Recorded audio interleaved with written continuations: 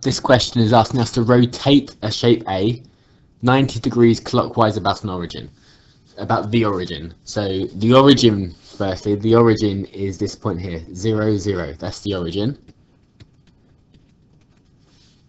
And it's asked to rotate it. That means spin it around 90 degrees clockwise. So 90 degrees is a quarter turn. So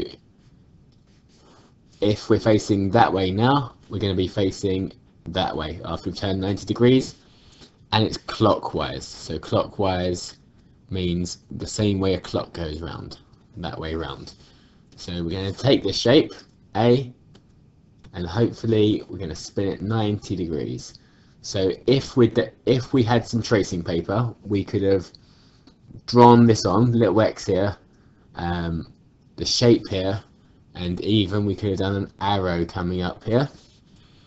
We hold the tracing paper on the X, on the thing we're spinning it about.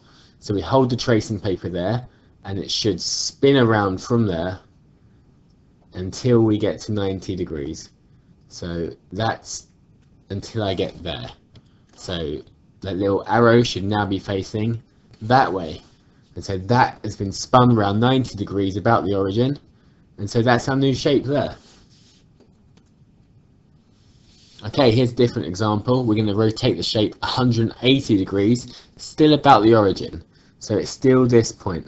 Whatever point they give us to spin around, that's where we hold the tracing paper. That's where we want to spin it from, spin it around. And 180 degrees, if we're facing that way now, we want to spin it around until we face that way. So again, we're going to grab the shape and we're going to spin it around. So that's 90 degrees, that's 180 degrees. In this case, it doesn't matter if I go clockwise or anti-clockwise, because if I went anti-clockwise, 180 degrees, so 90 degrees anti-clockwise, 180, I end up in exactly the same place if I go clockwise or anti-clockwise. So that has been spun around 180 degrees about the origin.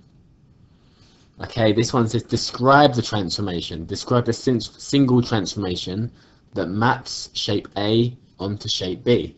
So it's saying what's happened to the shape. And in this instance, this will be a 3-mark question. They're after 3 bits of information. So we can see it's been a rotation. So it's a rotation from A to B. How many degrees and which direction? It's 90 degrees clockwise. And what's the center?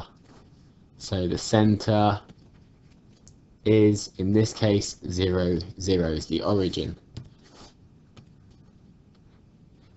We can see that it's been spun around. I'm holding the tracing paper here at 0, 0, and shape A spins around 90 degrees to get onto shape B. Okay, same question again. So again, we've got another rotation here. Another rotation. It's spun around 180 degrees. We don't need to give a direction because clockwise is the same as anti-clockwise. And the center, finally. One way of doing it, if I join up the same points,